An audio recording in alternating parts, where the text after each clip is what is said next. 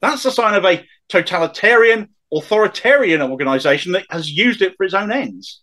How can members excluded on trumped-up charges or anyone else looking at this with a critical eye, not in the privileged position of Luciana Berger, and think any other way?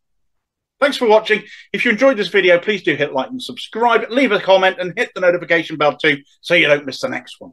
Also look out for me on social media and other interesting stuff by clicking the Linktree link in the comments below, and I'll see you next time.